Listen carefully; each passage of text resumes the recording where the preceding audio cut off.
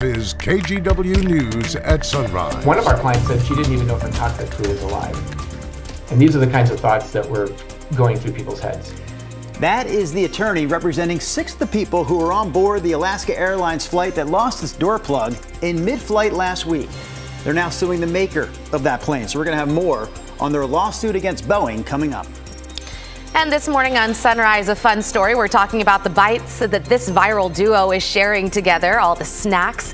That furry guy in the back is Radar, and up front is his human partner, Washington County Sergeant Eamon O'Reilly. They've gone viral on TikTok. More on their claim to fame ahead. Plus, if anybody was listening to Matt Zaffino last night, then you know that there's a good chance we might get some nasty weather. Matt Zaffino last night. How about Rod Hill this morning? Rod's not nasty, though. No, you're not nasty, but the weather we expect to see this weekend is going to be nasty. Do you concur, Rod? Yes, sir. All right, so Rod is going to walk us through the timing of this weekend storm coming up. Of course, we're also going to talk about area roadways and how they may be impacted by this weekend's weather. Yeah, absolutely. So tons to talk about. Of course, we've got Chris on the roads, Rod on the weather. We can now see the cold Arctic air coming down, so let's show you that on the satellite picture. It's this little bowl carved out right in here, a little arc of the cloud cover. So the leading edge of this Arctic air is going to be hitting the Columbia River, it looks like no later than 7 o'clock this morning. We're already starting to pick up a mixture of rain and, depending on where you are, some light snowflakes out there, but this is light precipitation. There are no issues outside of the mountains as far as I am aware right now. I want to show you Seattle's temperature. 23 degrees. They're firmly in the Arctic air. You can see the coloring of the purple right there. We're still at 40, the same in Salem. Kelso's starting to get colder at 34 degrees. This is still a day where the high will be this morning. The temperatures could be down to freezing at noon, 28 degrees at 5 p.m. I think confidence is growing that we will not see enough precipitation day to really cause travel issues down here in the valley. We're mostly looking at snow flurries blowing around a bit or some light snow showers. The precipitation that is going to cause a problem that will stack up in your yard starts early tomorrow morning for some of you. We'll have that coming up in just a bit. Here's Chris. But still below freezing this afternoon, so obviously something to watch out for. For right now, we've got wet roads. This is I-5 up near Columbia Boulevard. Your southbound commute is right there, and it's rolling along just fine. Happy to tell you that. We'll switch gears real quick, take you over to the Banfield. You can see it's raining out there. Road spray on the roads this morning. And over at the Sylvan Hill, again, traffic rolling along just fine. Guys, the freeway drive into town right now looks good. Okay, thank you, Chris. We start our winter weather coverage this morning with people prepping for the storm, hitting grocery stores to stock up. I don't know about you, but I still am going to do that today. Yeah, I have to go to the grocery store as well. So China Green is going to join us now to talk more about this. China, it looks to me, I just took a peek over your shoulder, it looks like you're putting together a shopping list for us. Well, you definitely need it because both of you are waiting until the last minute. Come on, guys. We've been talking about this all week. But yeah, we spoke to Fred Meyer. They gave us a whole list of items that should be in your shopping cart, and they recommend shoppers have 3 days worth of food on hand in situations like what we're talking about, just in case roads get really bad and you're not able to drive. Maybe you don't want to leave. So have some pantry staples like crackers, granola bars. I love popcorn. Also blankets, AA batteries, flashlights, or candles just in case the power goes out. And of course, bottled water just in case your pipes freeze. And we talked to a shopper at Fred Meyer in Raleigh Hills yesterday who has been watching our station's forecast this week. She says that's what encouraged her to stock up on what her family needs before today's storm. I plan like 3 or 4 meals and try to get everything I need for those items in case I don't want to go out. I'm kind of afraid to drive in the snow or the ice, so if I have to stay home, I'll be ready.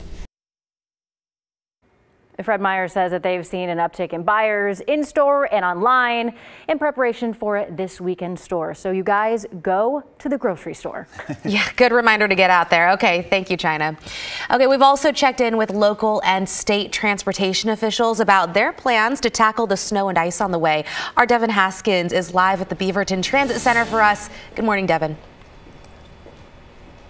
Hey, good morning. Yeah, so here, Max Lines might be one of your better options when it comes to getting around in the snow when that snow hits later on overnight tonight, tomorrow, if you have to get out and about. They say that's because TriMet says their Max Lines actually handle the snow much better. So if you have to take a bus, though, to get to one of these, They say majority of their buses have drop-down chains. They just have to travel like cars and can only go about 25 miles an hour. But they're prepared as well. They say they'll be fully staffed over the weekend. There just may be some delays, like you would expect, when it comes to this snow weather. We also checked in with PBOT, ODOT, and WashDOT about what they're doing. First, PBOT. The city says they're ready to go. Hundreds of their employees will be running on 12-hour shifts starting today. And if you're wondering where those plows will be, well, there's an interactive map on PBOT's website that tells you where those snow plows will be in real time. It also gives you a look at what roads will have salt applied to them as well. Now, as for ODOT, the state says they'll continue to work through the entirety of the event, although ODOT isn't at full staff right now. But because of additional funding from the governor and lawmakers, they will have enough money to provide overtime in a situation like this, they say. And in Washington, they say they're at 100% staffing levels as well. If we learned anything last year, is to make sure that we don't stop until the snow and the ice stops also, because things keep coming out of the sky and sometimes they don't stop. We don't stop until that stops. Travelers might experience any combination of rain, ice, snow, slush, or serious accumulation beginning Friday afternoon well into Saturday. So in terms of preparation, that means our crews are ready. We have our crews staffed 24/7 throughout the entire storm. All right, so right now here in the Beaverton Transit Center, it is pouring down rain. And on the roads, those state officials say they haven't applied a magnesium chloride, or in other words, de-icer, because of the rain. They say they will be prepared to do so in the event they need to. Back to you guys. Okay, thank you so much for that update, Devin. Stay with KGW through the next few days. Snow, ice, rain, wind are all on tap for our area. For the latest forecast anytime, check out KGW Plus, our website, or download the KGW app. Passengers who were on board the Alaska flight that lost a door plug in mid-flight last week have filed a class action lawsuit against Boeing. The lawsuit names 6 passengers and a passenger's family member as the plaintiffs. That plane, of course, took off from Portland last Friday.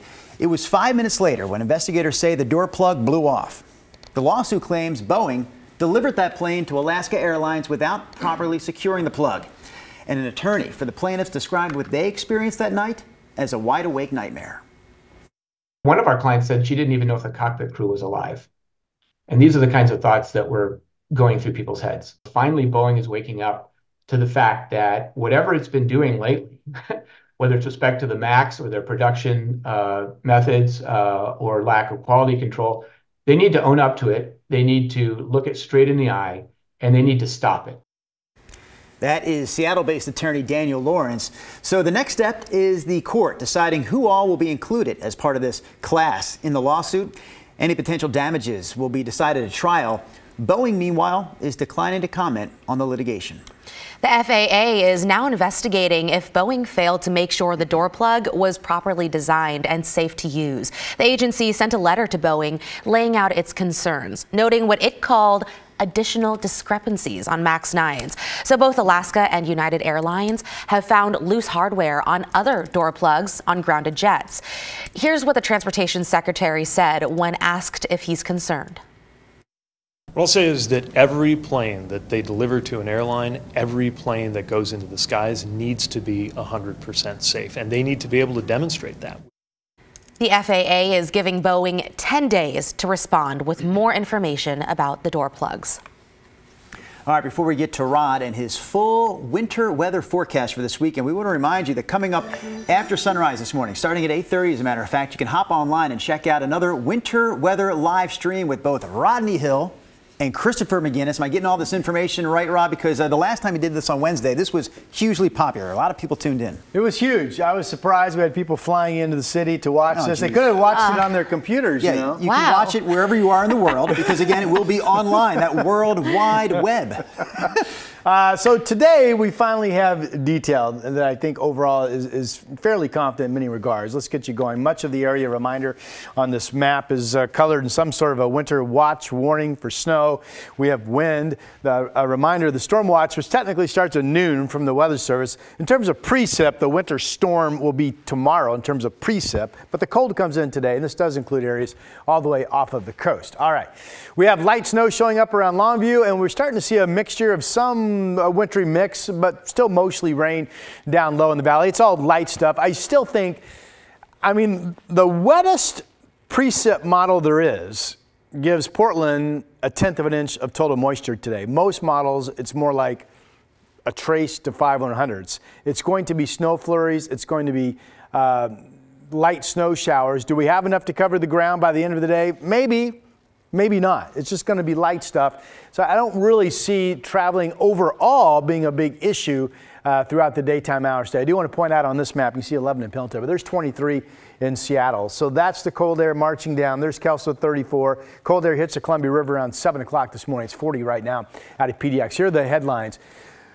This is for tomorrow. So today it's cold. It's some light snow. East winds start to pick up. The stronger east winds tomorrow. Portland for Saturday, a snow-sleet mix.